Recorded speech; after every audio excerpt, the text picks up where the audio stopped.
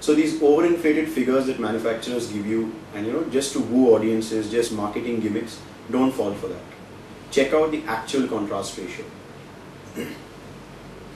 Another very important thing to consider when you're going for an LCD or a plasma is the resolution that it supports. So all of these are called HDTVs. However, the term HD or high definition is used very loosely. HD simply refers to a set of resolutions, and a monitor which supports a display, so an LCD TV or a plasma TV which supports something like, say, 480p, which is a resolution of 720 by 480 pixels, is also technically an HD TV, and something which supports 720p, that's 1280 by 720 pixels, is also an HD TV. So the term is used very loosely. What you should be shopping for is a 1080p display. A display which does not state that 1080p is supported, but rather it states its native resolution as 1080p. The native resolution is the resolution at which an LCD or a plasma works optimally. So you get the best possible picture, the best possible output on your screen. So native 1080p means that this display can show you 1920 by 1080 pixels progressively scanned. That is currently the highest resolution available, which is common in the market. Blu-ray, HD content, that is the resolution that you should go for. Even your consoles like your X360 and your PS3 support this resolution. In general, 26-inch displays and anything under that do not support a resolution of 1080p. This starts from the 32-inch TVs and above. Some of the older panels around, especially true in case of plasma TVs, even the larger 42 and 50-inch displays do not support 1080p. They are 720p displays. This is something that you should check. So it's very important not to check for HDTV compatible or HDTV ready. It is very important to check the native resolution, which should clearly state 1080p. So if you keep these 2 or 3 things in mind, you should be able to make a very informed decision, and there's very little that manufacturers can do once you know what contrast ratio you're looking for, once you know what resolution you're looking for. Other than that, it's just a matter of choosing between brands, it's a matter of choosing what looks aesthetically appealing, so on and so forth. There are also the newer LED TVs, what are being made available. And before people say that LED TV or LED is a new kind of technology, well, it is new. But the display is not an LED display.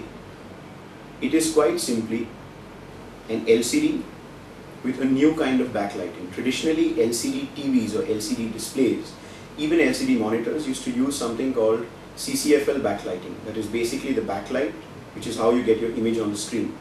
So the CCFL backlight was a little thicker, was a little bulkier, which is why the TVs used to be larger, at least in terms of the thickness.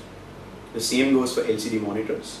So the CCFL backlighting was replaced by LED backlighting, which is more economical since it consumes a lot less power, and it is able to give you better intensities and therefore a higher brightness level.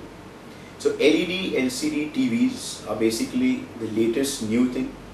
They are hot right now, everyone is advertising them, everyone wants to buy one. At the moment, prices are very high. If you have that kind of a budget that you could, there are certain select models available in the market which you can go in for. Expect to pay at least 1,10,000 to 1,20,000 for a 42-inch LED LCD TV. Prices should come down in the future once market acceptance picks up, which is not the case at the moment. One of the last things, which is not as important, which you need to look at carefully when you go to buy a large screen display, are the connectors that you get. So most of these TVs will have component connects, component video connects, HDMI connects, whatever. So HDMI connectivity is important if you plan to use it even with a PC. There are a lot of computers which have a lot of graphics cards available today which have HDMI connects in case you're looking to build an HD TV. HDMI can also be used with your consoles like your X360 and your PS3. One of the things which I have come across when I go shopping and I browse through HDTV stalls is that a lot of people tend to sell these displays with the number of HDMI ports that they have, you know. So this TV has 4 HDMI ports, so it's better than this one which just has 2. Well, in my opinion, something that costs 10,000, 5,000 or even 8,000 more with just 2 extra HDMI ports as an added feature is not great at all, because if you're hooking it up to a DVD player or a Blu-ray player, or you're hooking it up to your PC, chances are you're not going to be using more than 2 sources. So I think 1 or 2 HDMI ports is all you need. Of course, 1 port is actually all you need if you're going to be watching it from just 1 source.